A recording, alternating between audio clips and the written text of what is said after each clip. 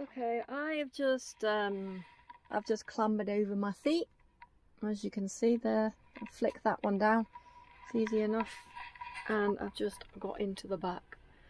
Oh my goodness, it's so cold in the back. Like, let me turn the light on. Probably actually isn't that cold. Let's check. It is 16 degrees. But it was really warm in the front, so I've just put the trimmer on. And I am going to make myself, oh hang on, let me first of all show you where I am.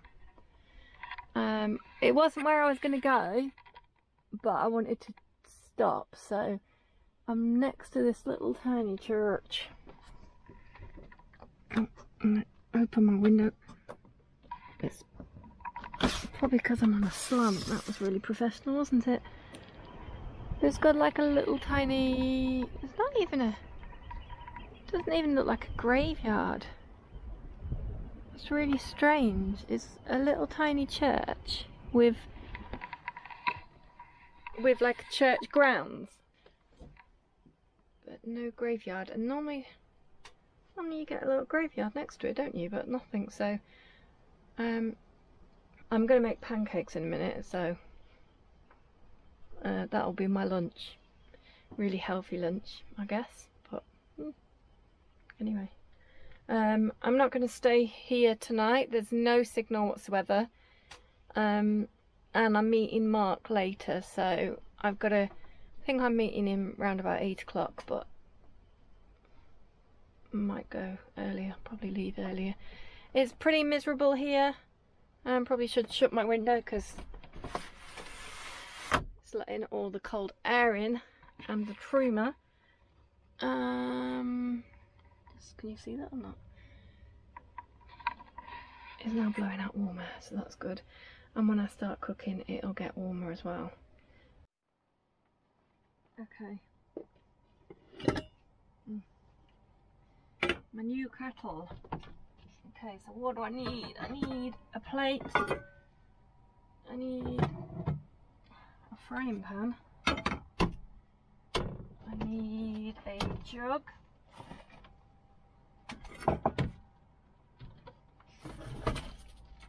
Spatula. Guess I need a spoon, right? Spoon's huge. I think that's one of Mark's, to be honest. I need a spoon, and I need a knife to eat. Then I'll need the oil right here. We'll use the spray one instead then, I guess. Okay. And then milk, sourdough.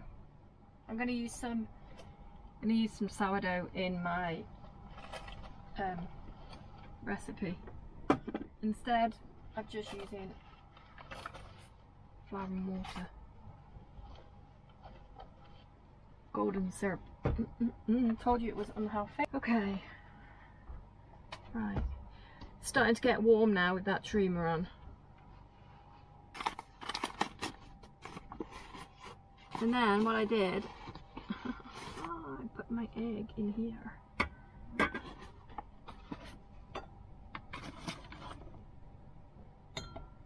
So who does not love pancakes? Seriously. I used to cook my children pancakes all the time, even when it wasn't pancake day.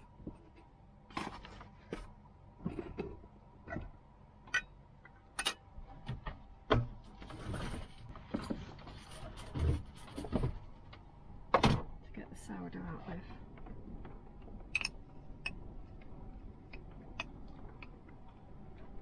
Now it's going to give it a bit of a unique taste, but I don't mind. I can't even get it out.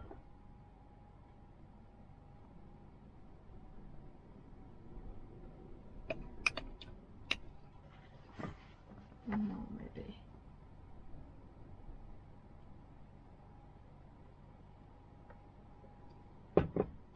Okay, I'm going to crack my egg.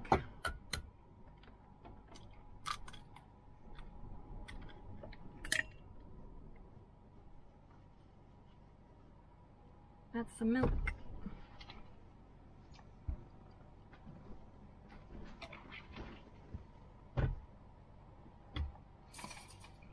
some water. You can hear the noise, it's Zebby at the front just moving around. So what is your favourite topping for a pancake? Mine, unless you haven't already gathered, is a golden syrup. I think the trick is getting the right consistency, and what I tend to do, I tend to add too much water because I'm like, oh no, I can make that thinner, or milk, you know, I can make that thinner, and then it ends up too thin.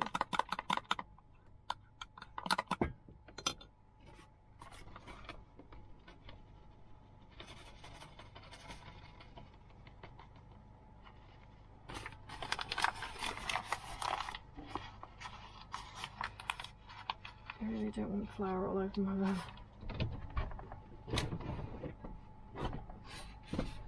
Everything moves when it's travelling, so everything's shuffled down the van a bit. I'm getting pretty warm now. I'll say, I knew I would.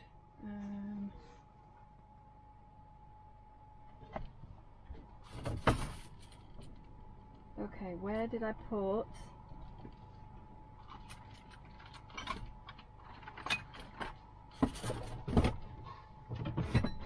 Where did I put the clicky thing? Where's it gone?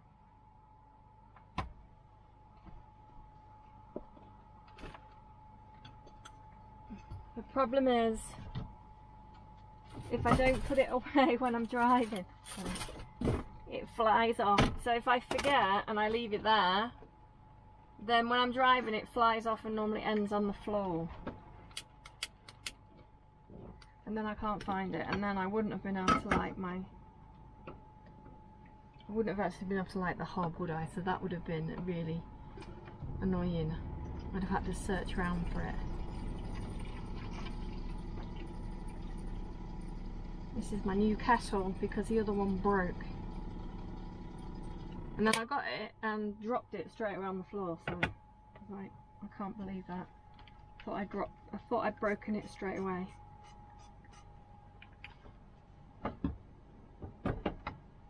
I'm probably going to be absolutely boiling in a minute. Right, what do you think? What do you think for a consistency? It's probably okay. Smells a little bit soury. In fact, it looks more watery than it is. Still got bits of flour around the outside. Okay.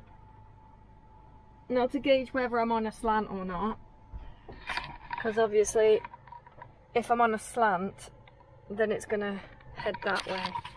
Let me just move you. That better? Can't even see the... Can't see the pancake now. Not that you really need to see a pancake that's cooking, I suppose.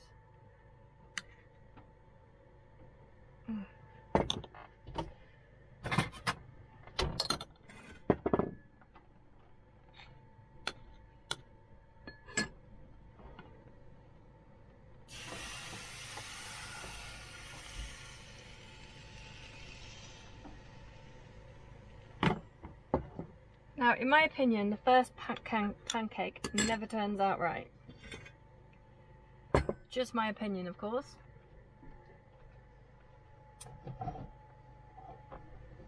think what I need to do is find my little... Oh, everything's moved.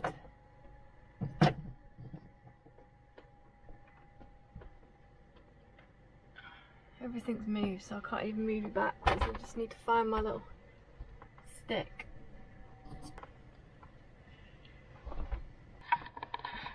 See, what I'm looking for is, we made this so it flips up, but I have one little stick that goes down there that stops it from falling, and I don't know where it is, so I thought it was probably up here with all these other sticks. I've got so many random sticks. I actually don't know which stick it is.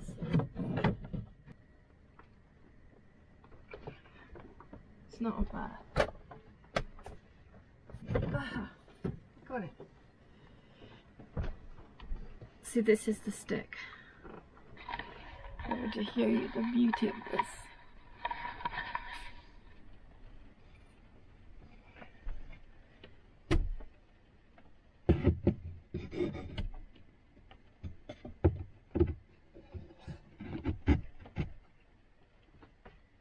Perfect.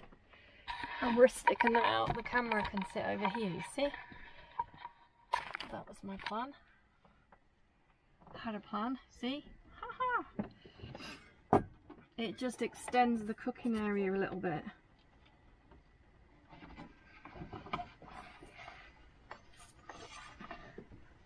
I haven't actually got the other light on.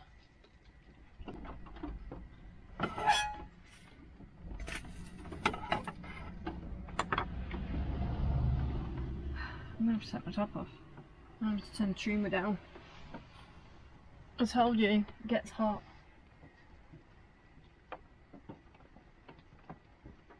And it's now at, so whatever the temperature it was before, it's now at 20 degrees, so.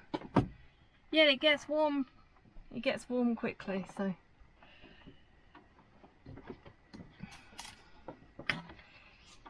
I really don't think that you want to watch me eat pancakes. And I'll probably just eat them as I go, to be honest, as well. I'm one of these that really can't be bothered to wait and have a pile of them or anything, and there's no one else making me them while I eat them. So I tend to just stand and eat them.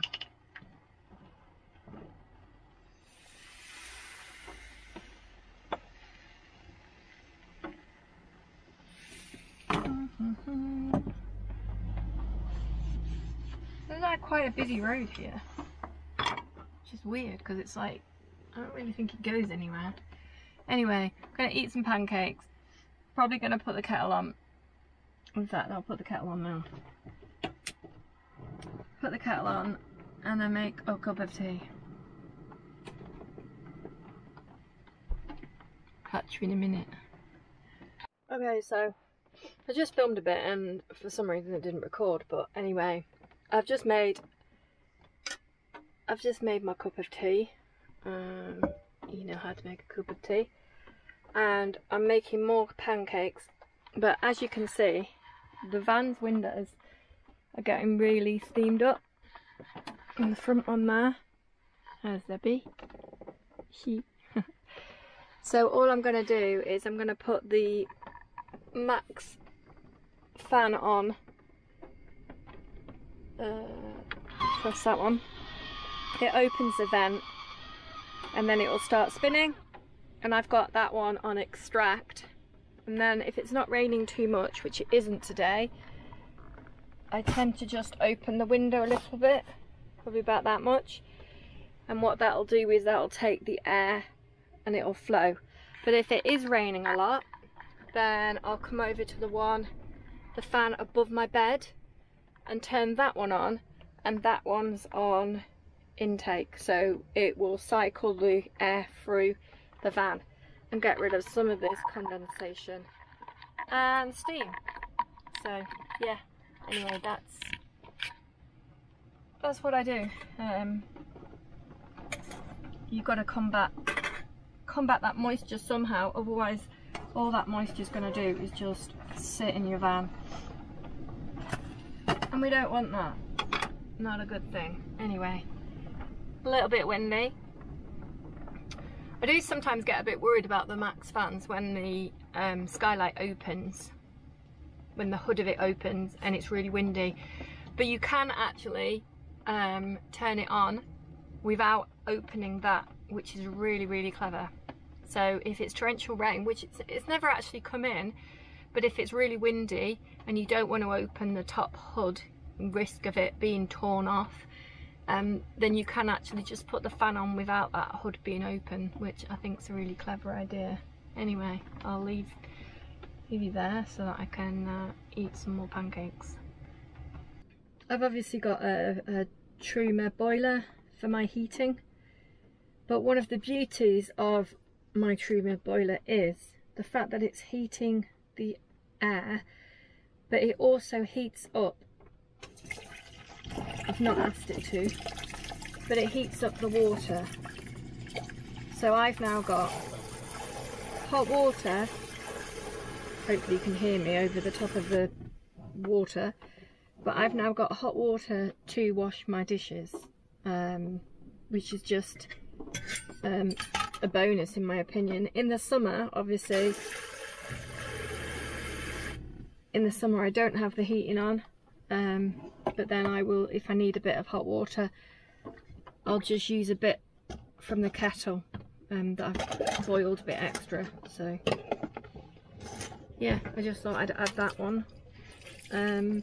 I probably would I use it, you know, when I was deciding which heating system to go for, I'm not sure if I would go for the Truma boiler again.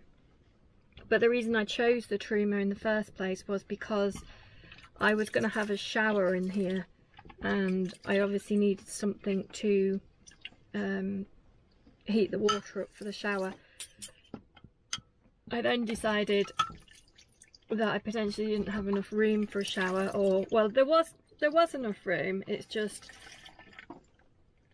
I didn't want to take up the room in the van with a shower, because it would have gone here, and it would have been an enclosed space here, which I like the fact that it's open. So yeah, hence why I decided not to build a shower. But I do have the shower tray, so if anybody does want a shower tray, the smallest one that you can buy on the internet, that's the one that I have.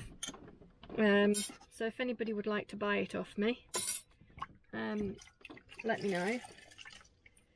And if you have a van and you've built it yourself, did you put a shower in, or did you choose not to? And what was your reasonings? And for those of you that don't have a shower, do you now wish that you did have one? The problem with my van as well, the big problem with Neville, is the fact that he's not got straight sides. So I don't know if you can tell from that angle, but you see it comes out here. This is actually an add-on. The van is, I think, only supposed to be this high, but he's got an additional fiberglass roof. I didn't have it done, but it is an add-on from the van that he was sort of built like. Maybe it was like I don't know, when you buy the van it's like, oh, would you like this, that and the other. But the neat thing about that, so yeah, it has caused problems, but one of the cool things about that, just drying my hands a minute, is the fact that, oh please ignore my bed, because of that, I don't know if you'll be able to see, but I've got this shelf up here, so the van doors only come to here, and this is the add-on, which then means I have a shelf, whereas most people that have a high top van, which is what this is, they won't have that bit there, because their doors will go all the way to the ceiling.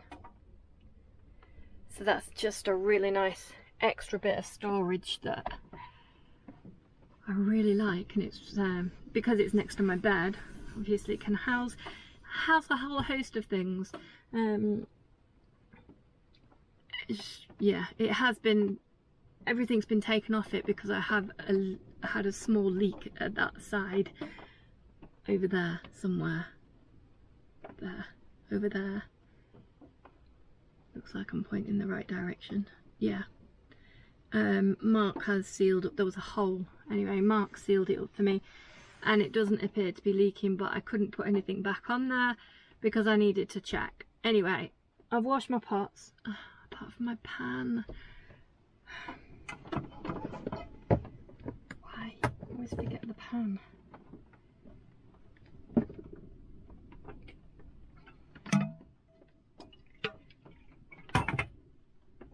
So as I was saying, I've washed my pots. I think I'm going to go for a little look around that church, and I'll take you with me. We'll just go and have a look. Go see, find out what the name of it is. I think it is like still an acting church, servicing church. What do you call it when a church is still being used? A used church? Don't know. Anyway, I'll Google it, and if I find out the answer, I'll pop it in. But I'm going to go and have a look. I'm probably going to take Zeb with me, but I'm going to leave Dylan because Dylan just gets so messy so quickly, and he'll then bring it back in my van, and I don't particularly want that. So yeah, catch you in a minute. Well, that was a bit of a squeeze trying to get through there. I was parked so close to the van, so close to the hedge anyway. I've got my dry robe on because it's pretty disgusting. Left Dylan in the van, like I said, because he would just get soaked.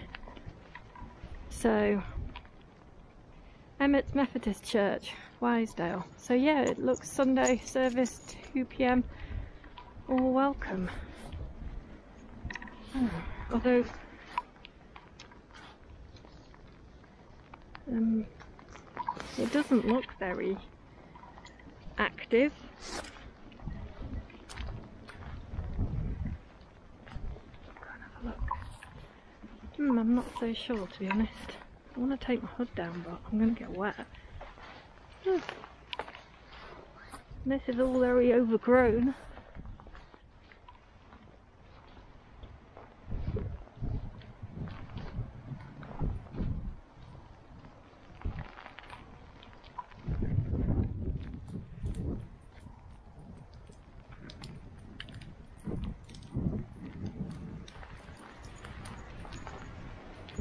I wonder if it is actually open or not. I've gone all the way round.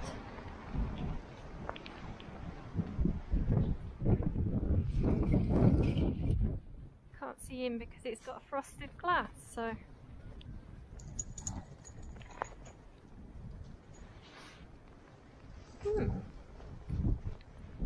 I thought I might have seen something a bit more interesting there. Oh, that was obviously from the glass down there. Oh, well, that's not very interesting, is it?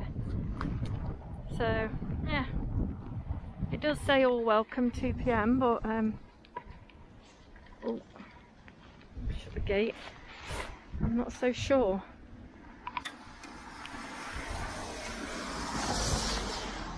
Yeah, okay. That was a bit boring. Let's get going back to the van. People around here with high vis up. Oh, Debbie, that wasn't very interesting, was it? Yeah, I'm getting drenched. I am getting drenched. Squeeze back in now. Come on, Deb. Come on, Debbie.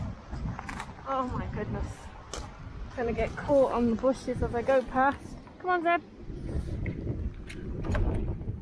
There's Dylan. Stay there, Dill. Come on, Zeb. Stay there, Dill. Come on, Zeb, in. Oh my goodness. Oh my goodness. And then, problem is, this is what happens because my van is not straight. It leaks in. When you open the door. Never mind. Wipe it all off. Debbie, you got your lead on, come on. You need your lead taking off.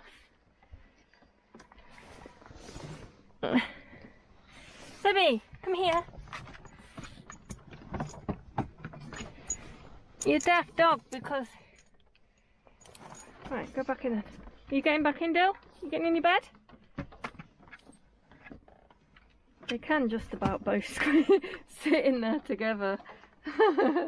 Good job they're friends, isn't it? Oh, Might make another cup of tea. Oh my goodness, I'm so wet. I'm so wet. Anyway, I'm going to make another cup of tea, I think. Ugh. Steam back up again now, look, because I turned the fan off. Anyway, make another cup of tea.